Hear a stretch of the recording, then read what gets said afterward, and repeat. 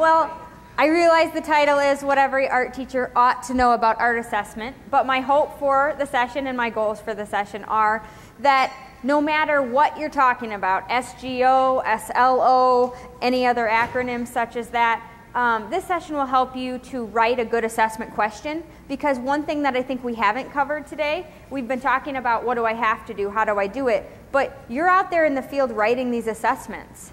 You're actually writing an assessment. And are you assessment writers? No.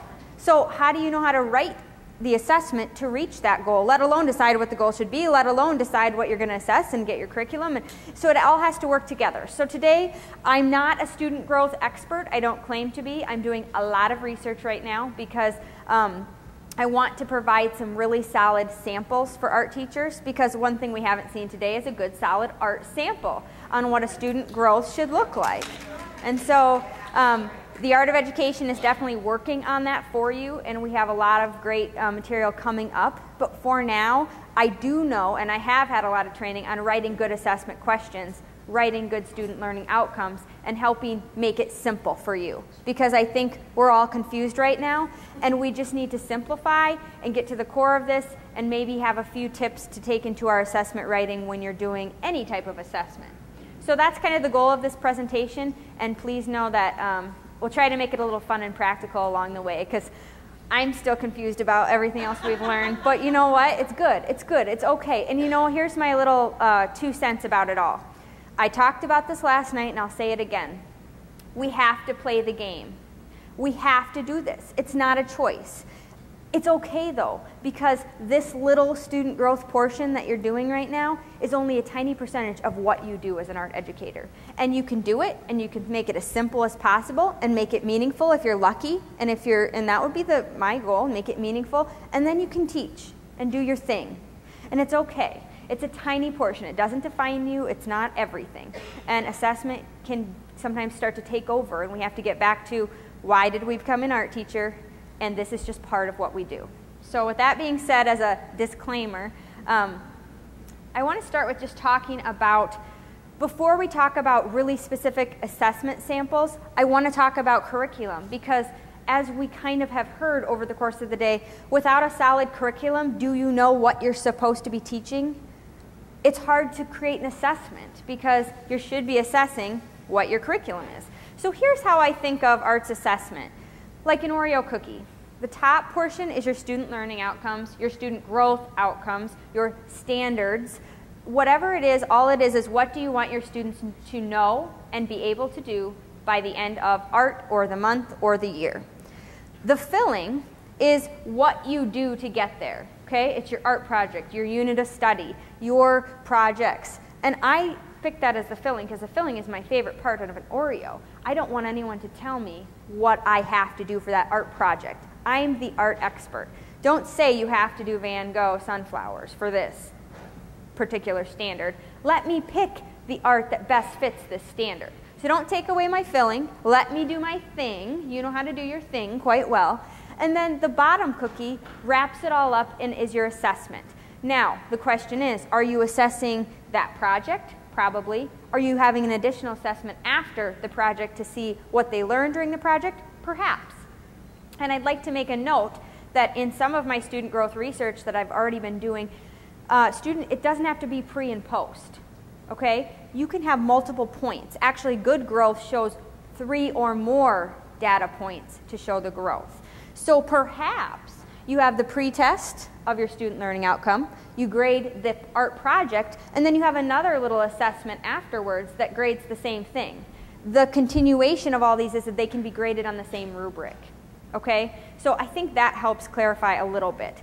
You can give the assessment as many times as you need, and you can do it in different ways, but it has to be graded on the same rubric to show true mirrored growth. It's called a mirrored assessment. A mirrored assessment assesses the same exact things in different ways, whether it's the project or a little test or an activity that you give. So I want you to keep that in mind as well as I go through these samples.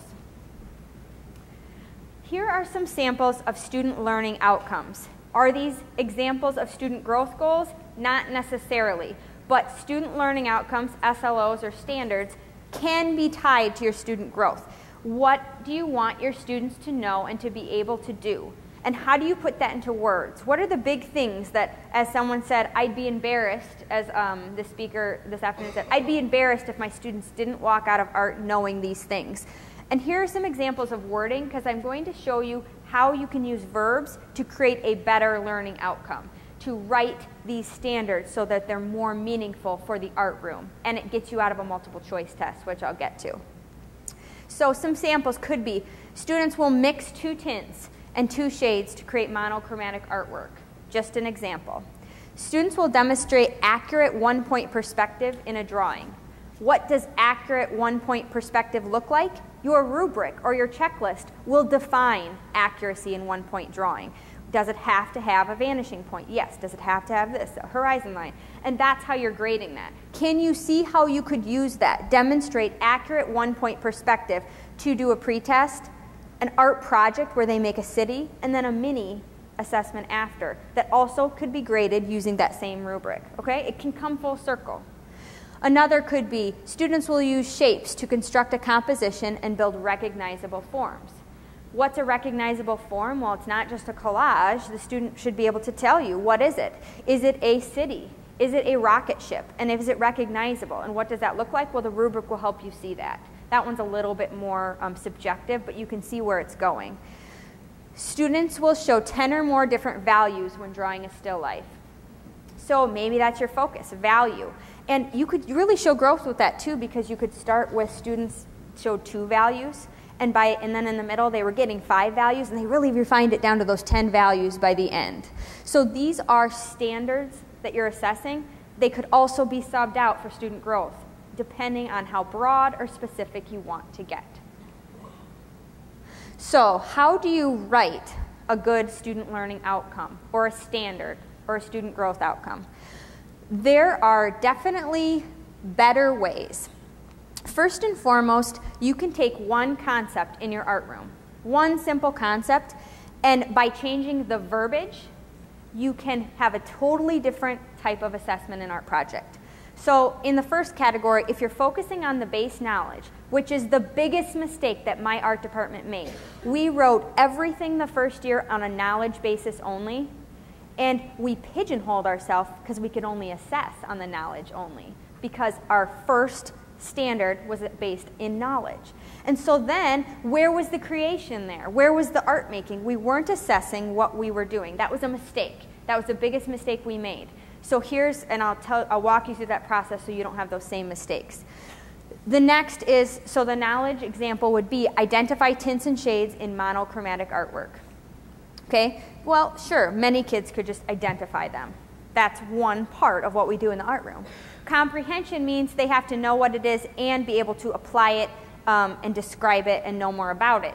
Explain how to mix 2 tints and 2 shades to create monochromatic colors. So they not only have to have the base knowledge, but they have a process. I like process-oriented questions. I think they're really valuable in the art room, because if a student can describe that process back to you, it means that they had a meaningful art experience and they can kind of come back with it.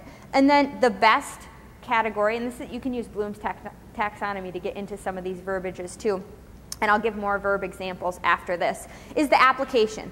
Students will mix 2 tints and 2 shades to create monochromatic artwork.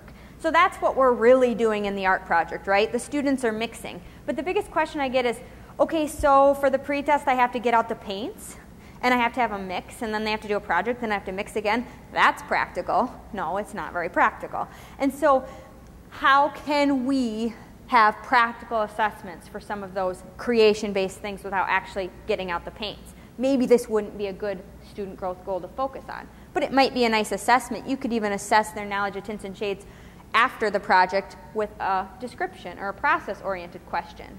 Are they mirrored assessments? Could they be assessed on the same rubric?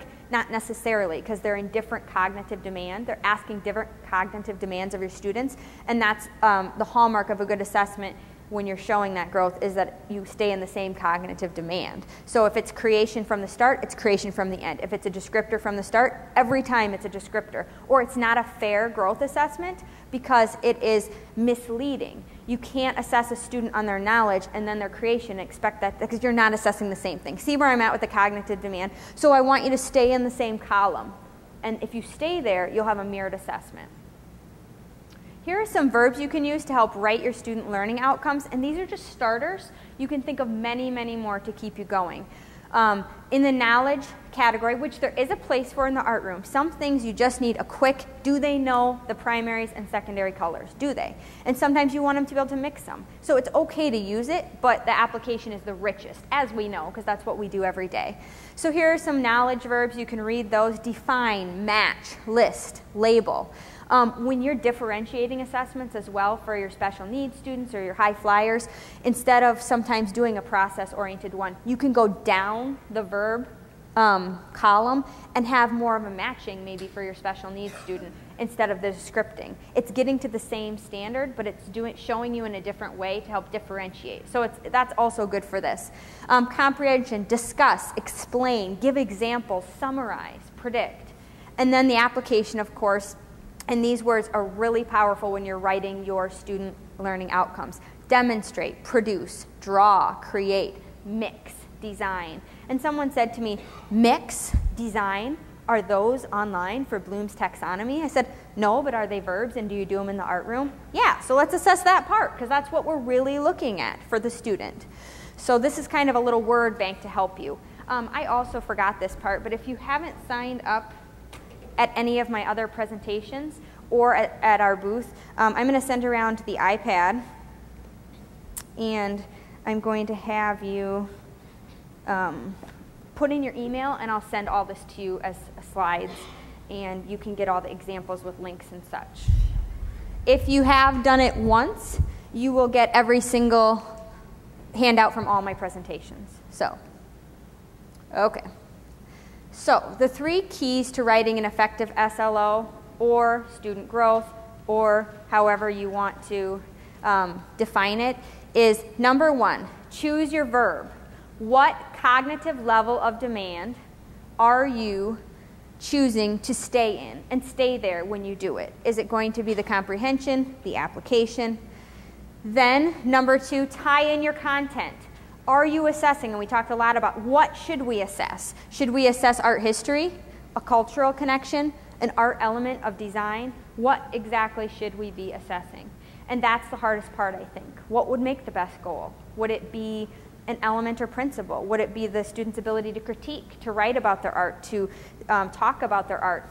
And that is so personal. Like we heard this afternoon, it is personal, but you know your students, you know what you really want to focus on and what are the biggest things you want to focus on. So once you've picked your level of cognitive demand, you pick a little bit of your content, and then think about what might your assessment look like. Because this is just before you do the art project. What am I going to do with my students? But think about your assessment. Okay, can I assess this easily, quickly, effectively?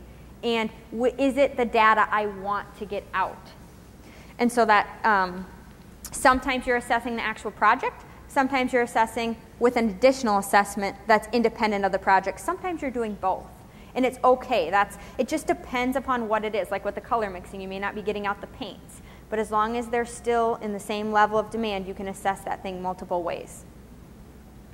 And here's a grid that you can get in the handouts. And I know it's hard to read here, but what my art department did is we narrowed down, and we had to come to an agreement, which wasn't easy, and there may or may not have been some arguments along the way, but we agreed on what are the big things a kindergarten student should walk away from our program knowing and are able to do. And then we got to the how to assess it, which I'm going to go through our entire assessment process with you after this. I just wanted to see how we got to the curriculum standards that we started with in order to know what to assess. You can see there were only 3 in kindergarten. That's reasonable. That's manageable. Trimester 1, we were only focusing on students will produce 6 different line types. Simple enough, right? And you could even start with the pretest, and maybe they only showed 1 or 2. You could do interim. They showed 3 to 4. There's a rubric I'll show you that goes with it. And then the ultimate goal is 6 distinctive different line types. Are they in a drawing? Are they in a composition? That's a little higher demand, maybe. Or maybe they're just part of a design or part of a house or part inside of something.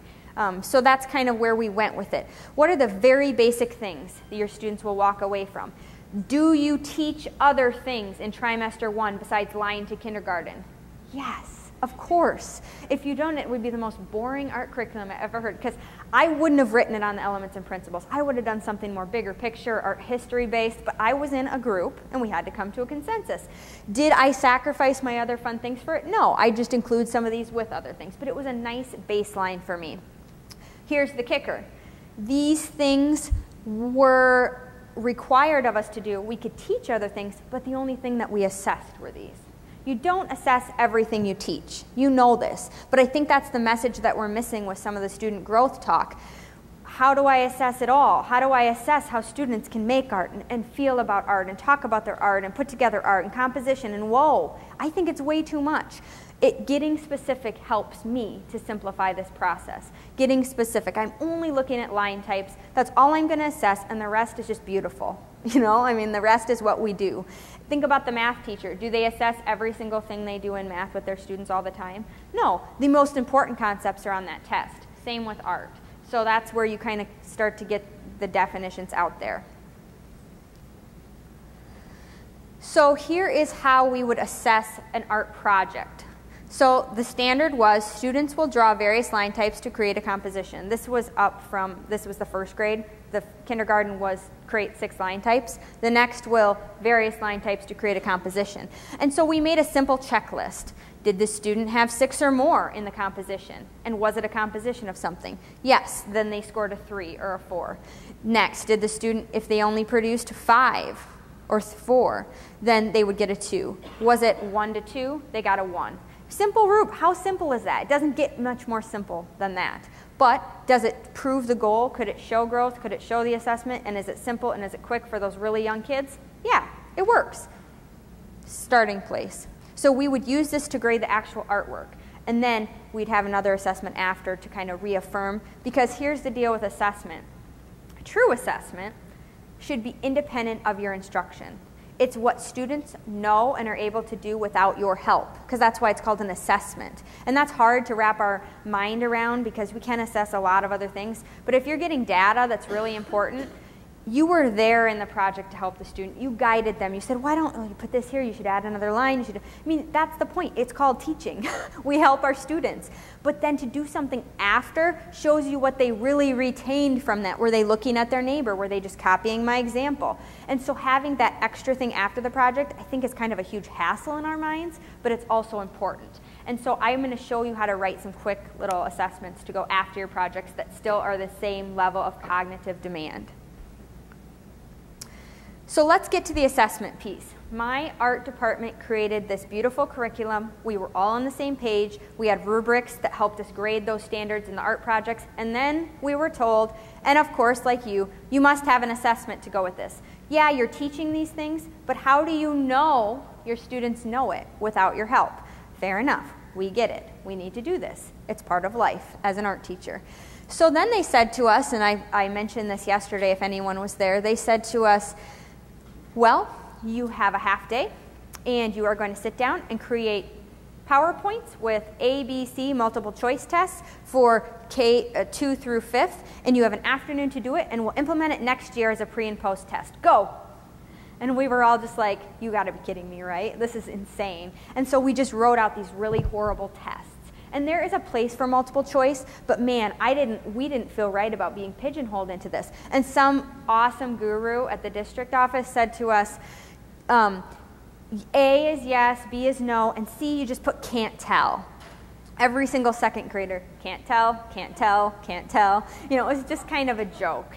But did it tell us they knew the knowledge? Yes. But they were making a project about symmetry during the year, and the assessment was about their knowledge of the art vocabulary symmetry. It was different levels of cognitive demand. My assessment didn't match the art project I was doing, and the last assessment didn't match the art project I was doing. Do you see how that is? Do you see the difference there?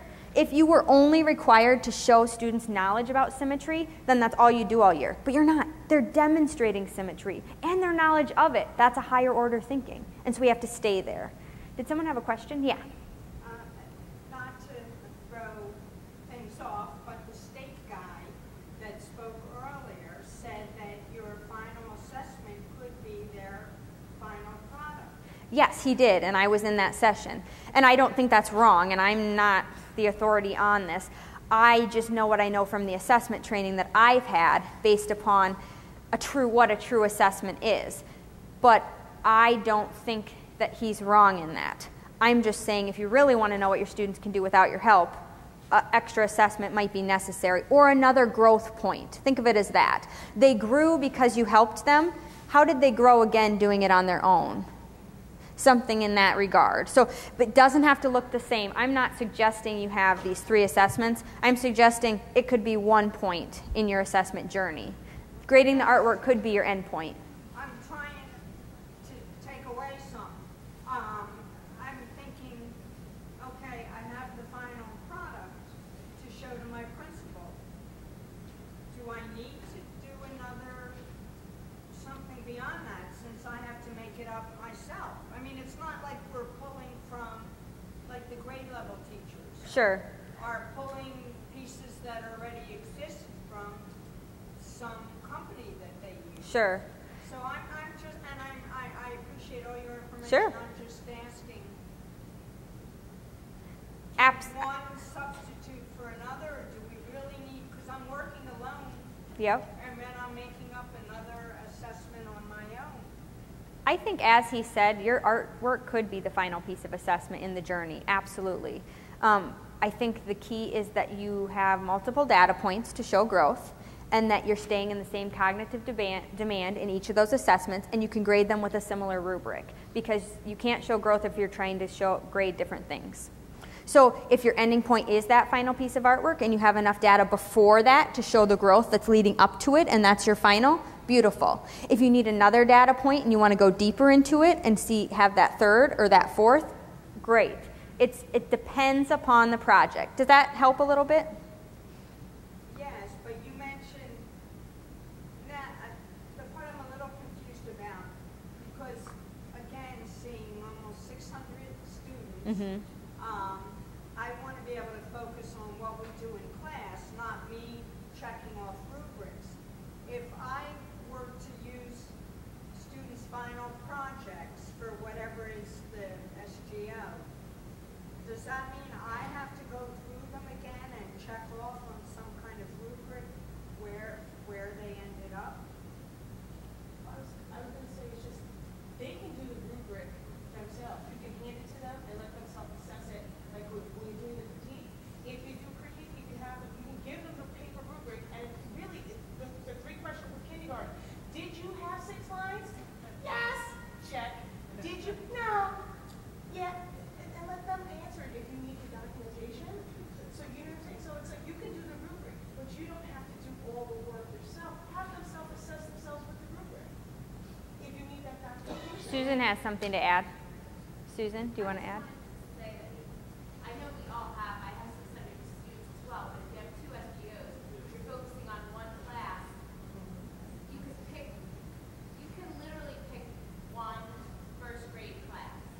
You don't have to do your SGO is not for the whole first grade, so what I'm doing is I'm pre-testing all the first grades and seeing what happens, and then I'm going to pick which one I think is going to show the most growth. There you go. I like that. So I'm just saying, like, you don't have to do this for 600 kids. And then they basically told us that they wanted us to whittle it down more to get just the kids who need to show improvement. Then pick a smaller subset of that class. So it could be 5 kids who you're looking to improve. Yep. That's So exactly, that's what I heard. Yep. Don't kill yourself with 600. Don't try to even do that. They're looking for one. You can give 2 different SGOs and pick 2 classes and call it a day. Agreed. I think a lot of people are misinformed by administrators as to what we can do and to make it test, because I know I was told I need to find an assessment and that's all of my 6th, 7th, and 8th graders. And now, listening to you guys on the stage, I'm hearing that that's not exactly the case. So I think a lot of people. I think we had some good info from the state today on what is actually required versus, and you have some good advocacy now to go back and information to go back to your administrator and create, and my big thing is create a proposal. Create your own assessment. Make it. Give it a try. Say, I have a better solution that I think would show better growth with my students. Here's a proposal I put together, a sample assessment, and my assessment plan for the year. Take a look. Do you still feel the need that I need to do 6th, 7th, and 8th all together? Or can I propose in my plan that I just focus on one section of 6th grade. How will that be? I'm so excited to see this growth, and it's going to be fabulous. You know, I got it. If you come to the table prepared, you're advocating for yourself, you have information to lead you, and you have samples. Remember, they don't sometimes know what to do with us. Nobody has time to write an art sample. No one has written one yet. I have yet to see a good one. I'm working on writing some right now, but man, is it hard. Man, is it hard. And so if you can do your best to present that, I just can't imagine saying no when you have the state of New Jersey's website pulled up with the actual requirements. But no one wants to write it for you because no one knows art like you. So there would be kind of my suggestion on that. But with this bubble test, then back to this, which is okay, but I think we all want to get a little more performance-based. So we had this Scantron, and we had to give it to the 2nd graders, and they walked in on the first day of art, and they had this little bubble sheet with 100 bubbles, even though there was only 10 questions, and they were like, what do we do with this? We didn't realize state testing in the state of Iowa doesn't start till 3rd grade.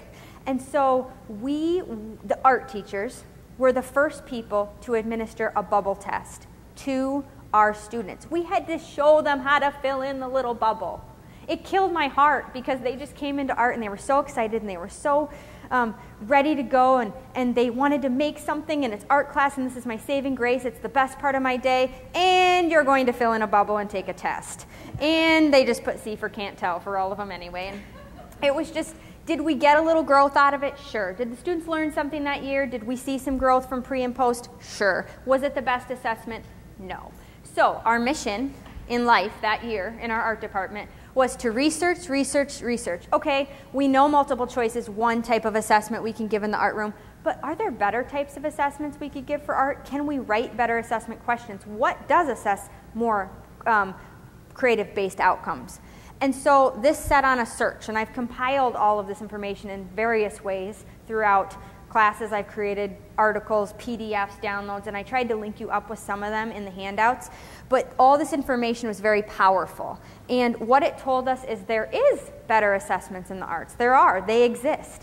And a bubble isn't the only way. Do I still think multiple choice is a bad type of assessment? I don't. Because sometimes you do need a quick, easy, effective way to know what your students know. Are there better ways to write multiple choice questions? There are. There are ways to make them more higher order and make them a little more deeper in thought, and that's a whole other topic. But FYI, they're okay, but they're not the end-all be-all. So, based upon this research, we came up with what we feel, and whether you're writing assessment for student growth, for your classroom, for anything, the 3 keys to a good art assessment. Number 1, fast to take and fast to grade. Assessment projects that take a month long are crazy. I've seen a district do it. Assessment projects, assessments that take even a class period. I know I saw my students so little. I didn't want to take that art-making time away from them. Now, if your art project is the assessment, that's kind of a different story, but your pre-test, I mean, something you have to be doing before. You have to be doing a pre. So fast to take, fast to read, because you don't have time either. You have to go, and like she's saying, I'm going to go through the pile of artwork and I'm actually going to assess all of this. Yeah, if you're doing growth on all those students you do have to go through each piece. So what can you make it easier for yourself? Key number 2, simple, make it short and sweet.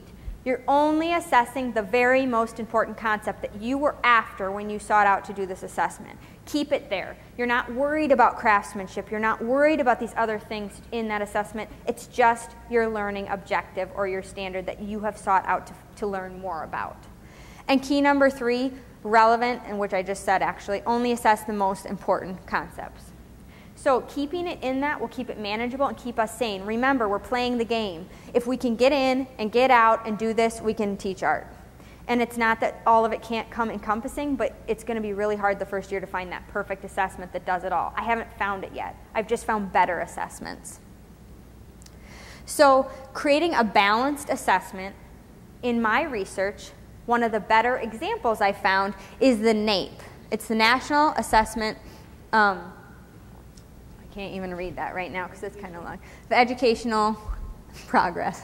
And they have a big test that they give out in the arts, and their samples were really fabulous because they actually had 3 components to them, which I felt was quite manageable for art teachers. A performance aspect, there was a constructed response, which is that describing your process, and a multiple choice. So if you're just assessing a plain old your art program, forget about student growth for a second, you could get multiple angles on what students learned about a concept by choosing different ways to assess them. And this is what I feel is a really balanced assessment.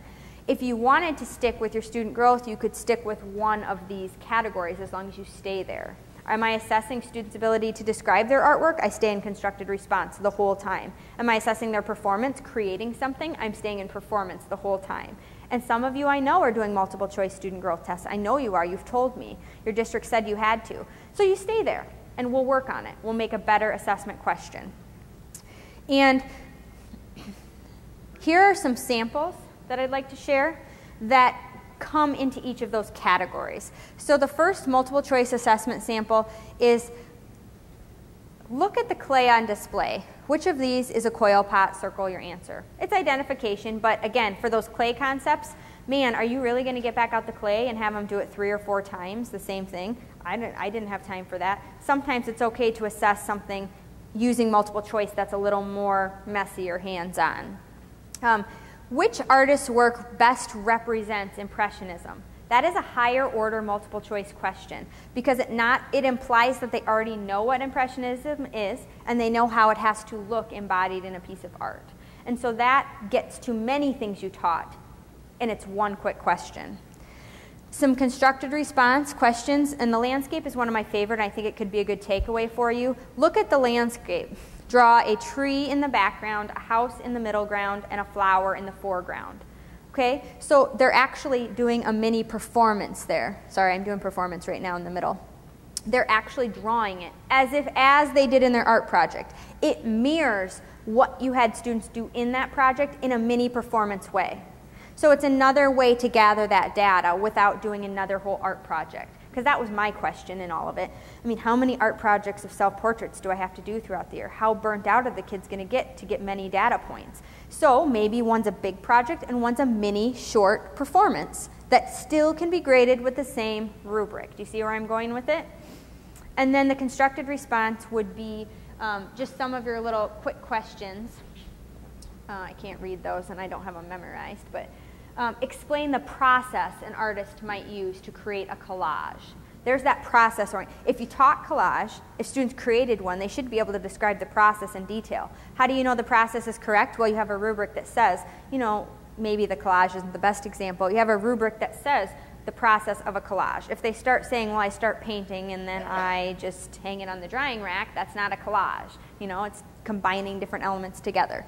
So these are kind of some little mini, and they don't look like tests. It's not a Scantron sheet. It's not a bubble sheet. It looks like an activity. And why do we have to call it a test? It's just a mini celebration of knowledge, or a quick little activity we're going to do. And it looks like a worksheet, and it looks kind of fun, but it's telling you a lot. So what we decided to do, and this is independent again of the student growth, but for assessing our whole art program and our standards, because our goal was to assess the standards we taught. How can we prove to administration? We had to have data that we had taught concepts and students had learned them. Pretty simple. We came up with this long sheet on the ledger size paper, and what it was divided into trimesters. First trimester, we had the 2 concepts that we worked on in the first trimester with our second graders. And the students would fold it back, and they would, at the end of the first trimester, they would just complete these 2 little activities. Complete the butterfly using bilateral symmetry, draw an organic shape, draw a geometric shape. Boom.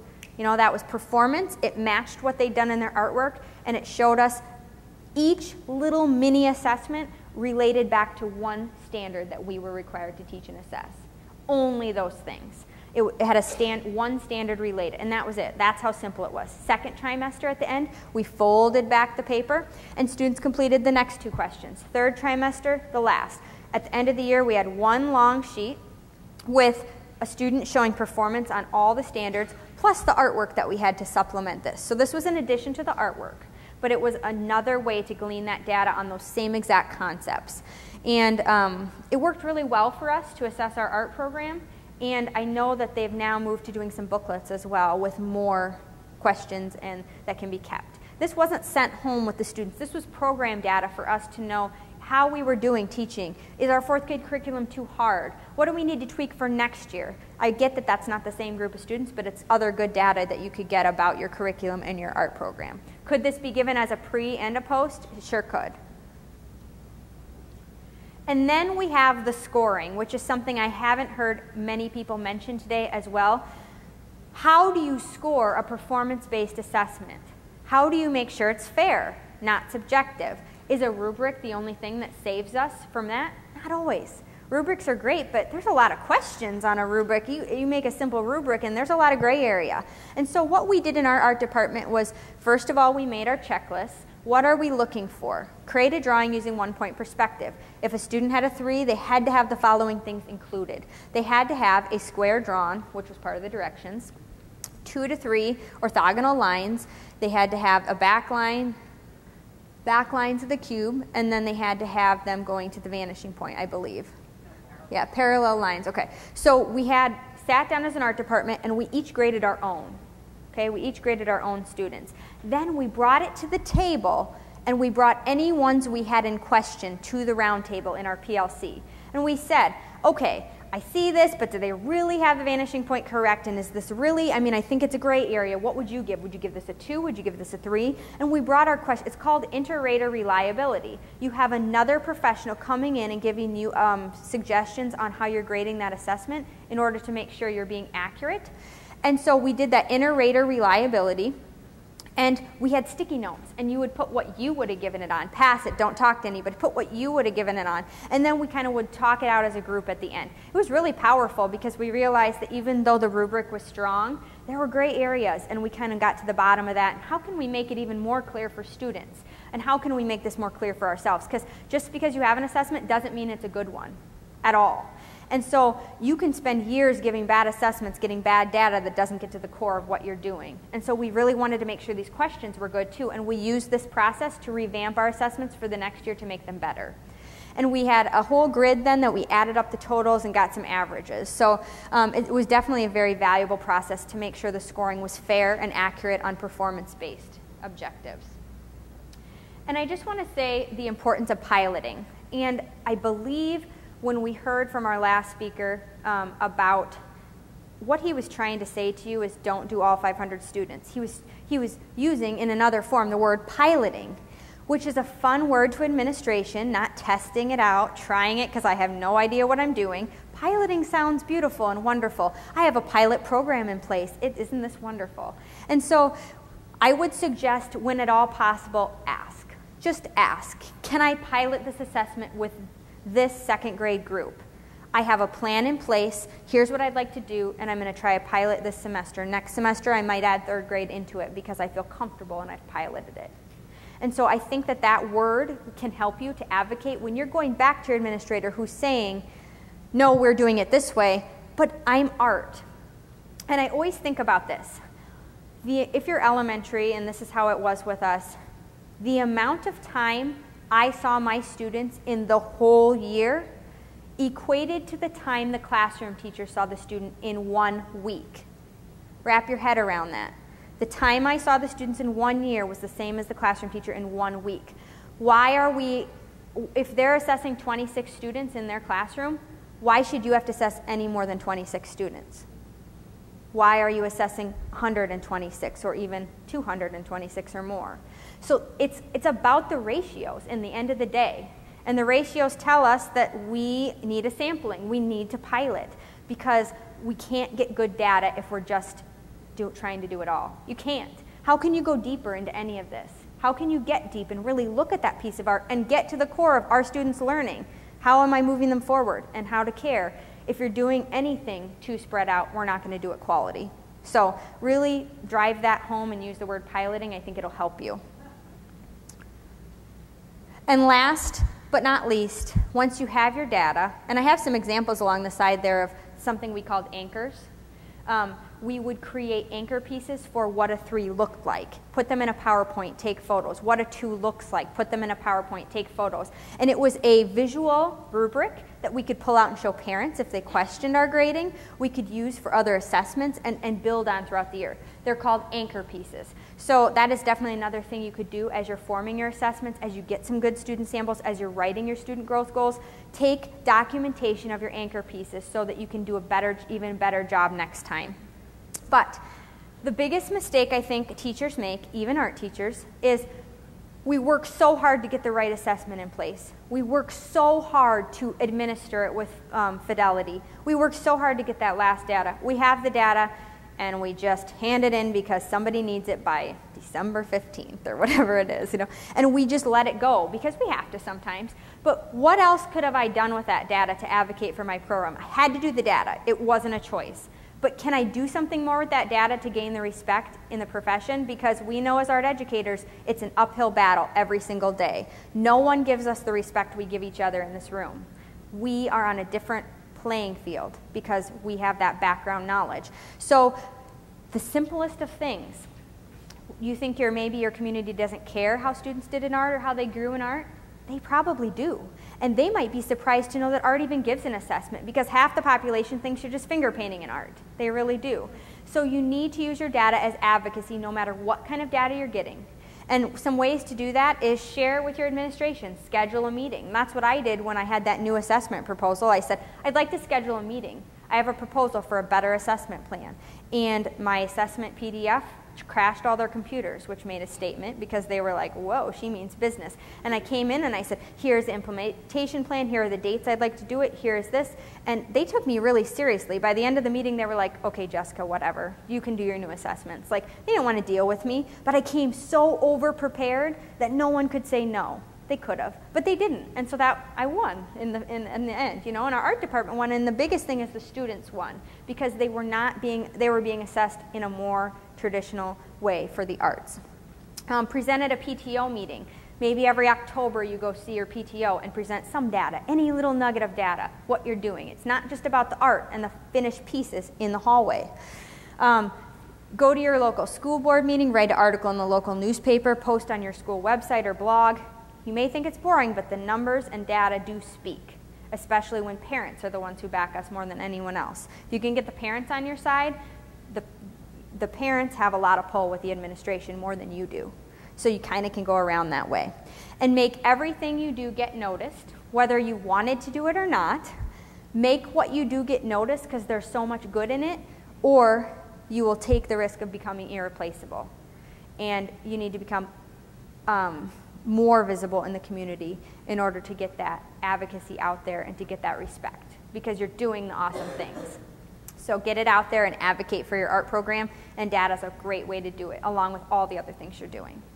So I know I didn't solve the problem today of how to write an amazing student growth goal, but I'm working on that, and I will promise you today in this room that I will find some great samples and I will write them myself. And I have been actually in meetings with some of the best student growth gurus in the country who are doing this for their living, and I have been in tons of meetings with them, and I have lots of good stuff. And I'm going to share it with you because somebody has to look out for the art teachers because, again, we haven't seen a sample. And so I'm working on it, and please just keep updated with the Art of Ed because we are going to be helping get the mystery and the myths out of this and just help simplify it down. So you can get back to doing what you do best, and that's teach art. So please stay in touch, and we will be rolling out new things all the time. And I'd love to connect with you, so definitely come after and ask me any questions you have. Hopefully this was helpful in general assessment and you have some more thoughts about some samples. So I'd love to hear your feedback and input, and now I promise there's no more assessment sessions for the rest of the day, so thank you.